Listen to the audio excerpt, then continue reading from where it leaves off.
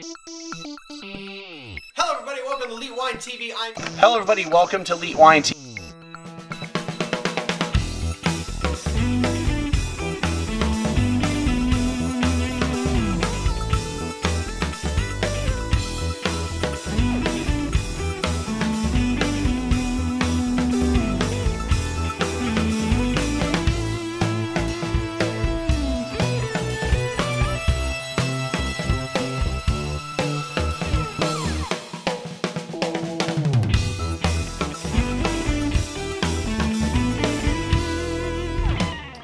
Hello everybody, welcome to Elite Wine TV. I'm your host Mark Fusco here for another edition of the show. So we've got another wine here to kind of get me through until I can get the all the recaps of all my interviews in Germany and then do the Provine coverage, which by the way, I'm there as press.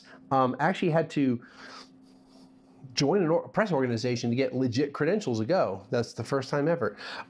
So far it hasn't leaked yet. I'm ready to go though with the new capsule. I thought there was something else I was talking about that I didn't talk about. Anyway, let's just go ahead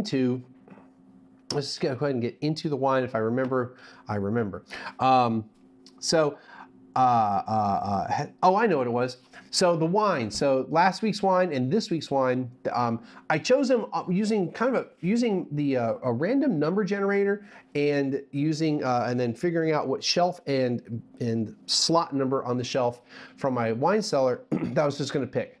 Now wine number one, last week's wine, when I did the random number generator, it was going to pick a 1990 Auslese Riesling, and I really didn't want to review that wine because honestly, I kind of want to use that wine either in a blind tasting or as for my blind tasting group, or as a bonus wine on days where I don't have to go to work on Monday after tasting group, that we can enjoy the wine.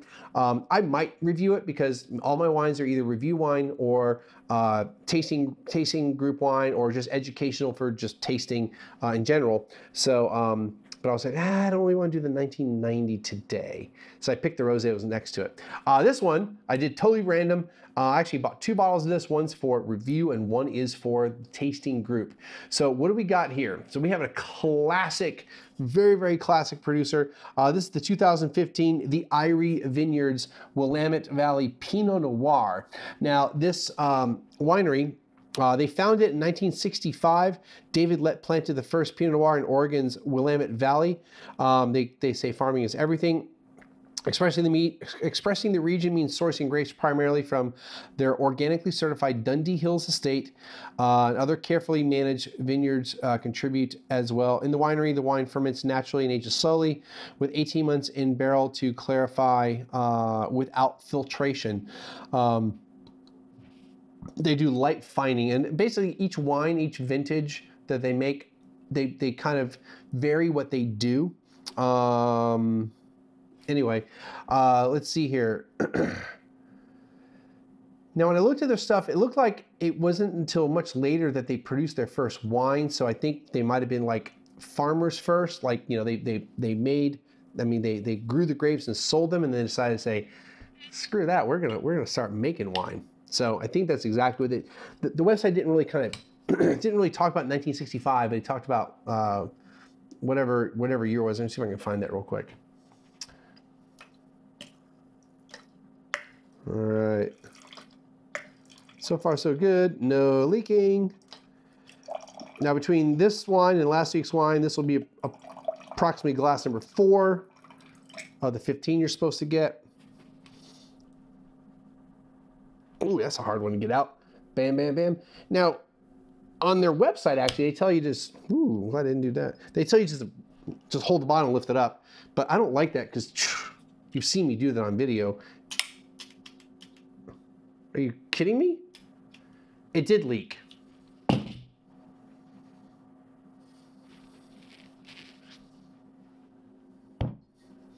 They're getting an email tonight. All right, sorry. All right, so let's see if I can find this year that they're talking about. Oh, it does say 1965. I guess I just missed that. when I went here first, I didn't see this part, so I must have not clicked the link properly.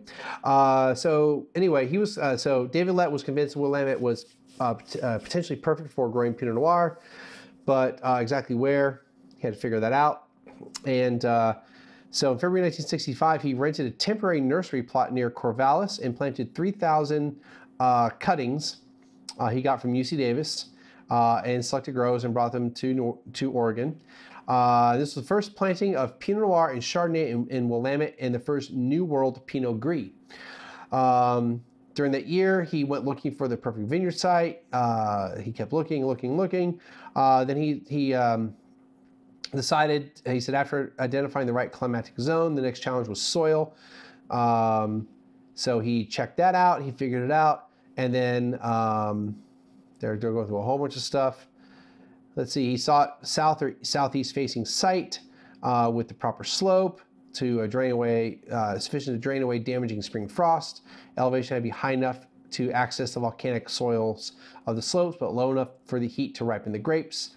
He kept returning to Dundee Hills, blah, blah, blah. In 1966, he finally found what he was looking for, a gentle 20-acre south-facing slope at the south end of the Dundee Hills. And that fall, he and his wife, his new wife, Diana, began the process of pulling out the old trees in the derelict orchard and preparing the ground, yada, yada, yada. So they planted it.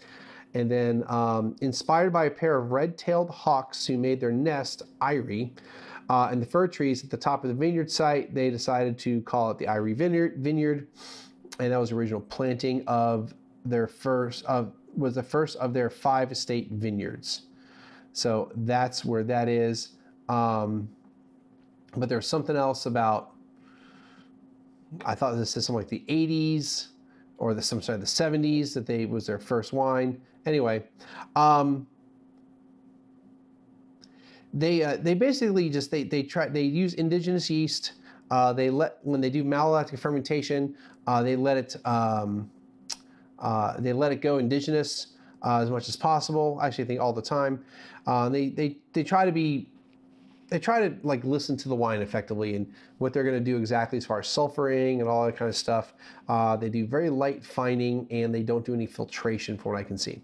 Oh, by the way, I bought this at Somm Select for $37 on the website. It says that the suggested retail is $37.50, so we're right there. Let's see here, blah, blah, blah. So this particular wine is a blend of 72% estate-grown Pinot with 10% Cottrell Brothers and 8% Thistle Vineyard and 10% Tukwila Vineyard. And those are also all organically certified or organic, picked by hand. They go to a variety of fermenters, from small 1-ton bins to a 5-ton wooden cuvee to undergo native primary fermentation. 2 fermenters were 100% whole cluster and contributed 3.8% of the final blend. A lot of techy, geeky stuff there. The barrels are mostly neutral for the vintage. This one they used 11% new. It doesn't say whether it's new, French, or American. Having undergone native malolactic fermentation and aged for almost 2 years, the wine was blended after 23 months and then bottled and sealed under what they call a diem cork.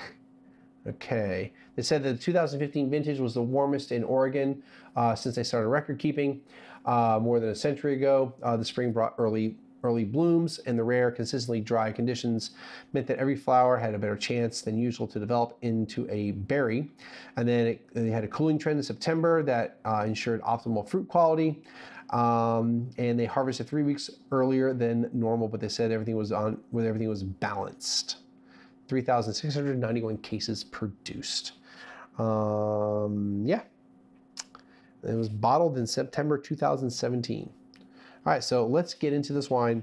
I'm a little bit concerned because I don't know how much oxygen you guys get in there. So I'll probably sip on this tonight. And then I'll probably drink it over the next couple nights. Because I have a few days before I go to Germany. It's kind of why I didn't do sparkling wines. I didn't want to force myself to have to drink the wine quickly. I thought these wines I would just lay down in the cellar. I get back from Germany, I finish them. All right, let's just check it out. So on the nose, not a whole lot initially. little bit of red fruit, touch of red candy. Let's get a little swirl here. Got a little funk out of that. Yeah, a touch of funk. Little wet earth, little mushroom. Some more red fruit. There is a Twizzler.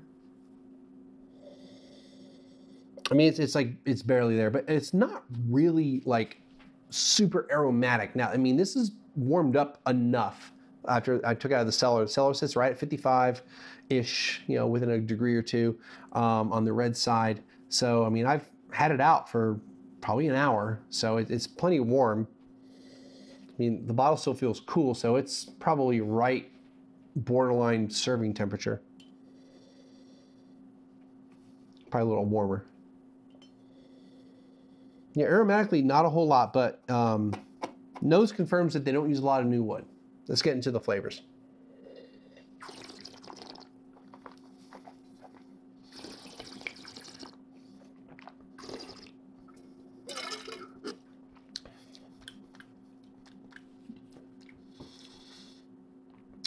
It's definitely, I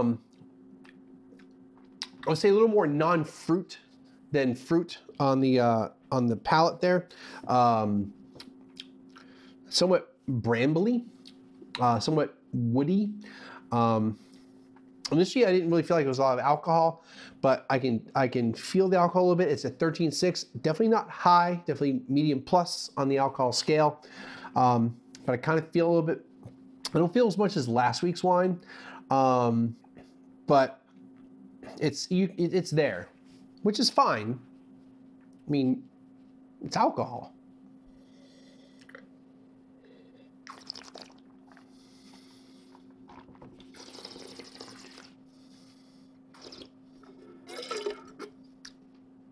There's a slight bitterness to it. The red fruit's more dried. It's also kind of a dried cranberry.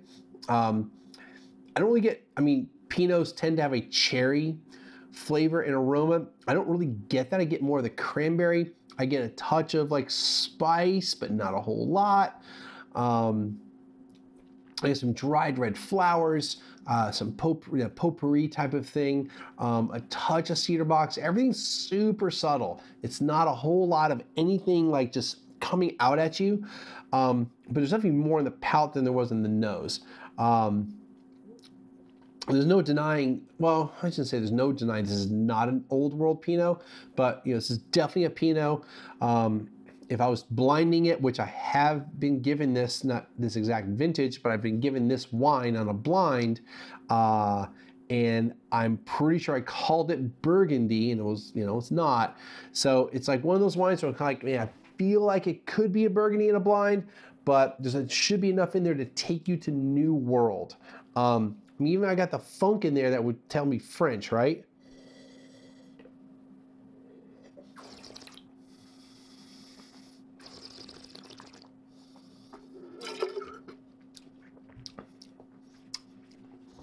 It's a really nice wine. What I like about it is it's subtle. It's not an in-your-face. Even for Oregon, it's not in your face. I mean, it's not as bold as some Oregon wines can be. They're still like, they're rooted in, their feet are rooted in both areas, maybe a little bit more in the old world than new world. This is like kind of straddling that, and it's just kind of like chill in the background, and it's just kind of like, hey man, I'm just here, dude. Enjoy it. You don't have to think about it. This is nothing complicated. I mean, they have some single vineyard stuff, some higher price stuff. It's a good standard Oregon Pinot Noir. Am I blown away by it? Am I blown away by it? No. Do I like it? Yes. Considering it's $37, it doesn't have to, the more expensive wine doesn't mean it has to give you more and more flavor or more complexity necessarily, because sometimes wines just are just there to enjoy, regardless of price point. But if those were like $10 cheaper on retail, I'd probably be a little bit happier about it. I'm very happy I have it, and it's definitely gonna be one I'm gonna bring to tasting group, because I don't think I personally don't drink enough of these really elegant, subtle Oregon Pinot Noirs. And I don't want to complain about the price point. It's not a bad price point, but I just don't drink enough of these to kind of be like, oh yeah, all these, you know, Oregon Pinots in that $35 to $40 range are around like this, or $35 to $45 is about this type of stuff. You know, I've had Oregon Pinots from $10 retail to, you know, $50, $60 retail. So that doesn't necessarily mean that it should taste any different. It's great when you get something that's under 20 bucks that's varietally correct. I like it. I like it a lot. But I've had other Pinots I've liked more. Make sense? Yeah.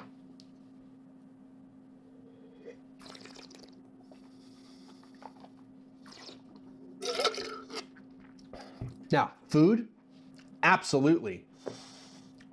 I would say a roasted chicken dish, not just grilled, but a little bit of roasted chicken to kind of work on the earthy quality, the bramble quality of it, or maybe even a barbecue chicken, like with very little bit of barbecue sauce, not a whole lot.